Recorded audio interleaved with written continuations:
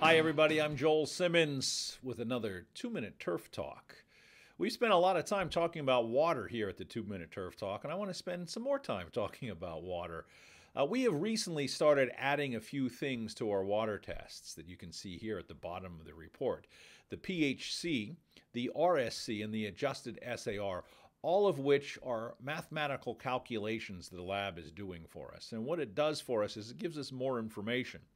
If you had a chance to listen to our podcast with Kevin Hicks, where he interviewed Rick Tegmeyer, Kevin asked Rick, what was the one thing that keeps you up at night? And he said it's his water, because water can be, and generally often is, your first limiting factor. If there are red flags in your water, you're going to have some issues in your soils program and your fertility program.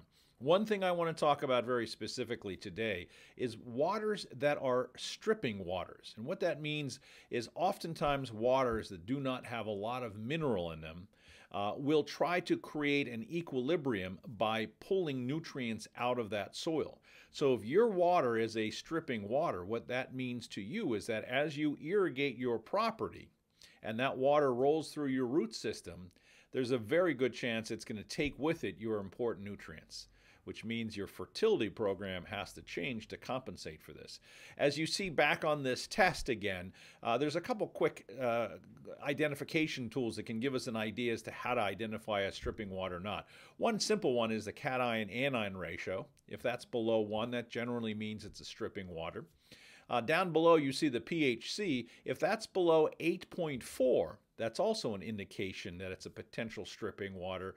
Or you could do another calculation by taking the pH and subtracting it from the PHC, and if that's a negative number, you've got a potential stripping water. So what does that mean to you? If your water is a stripping water, and when you're in heavy usage for that with that water, you want to make sure that you're compensating your fertility program to add back what you're having taken out with your irrigation. Simple tricks. Here at Earthworks, we use our family of fertilizers because they're going to create a sustainability of nutrients and always replenish and remineralize the material that's taken out of that. So that's a quick tip on understanding a little bit more about water. Thank you very much.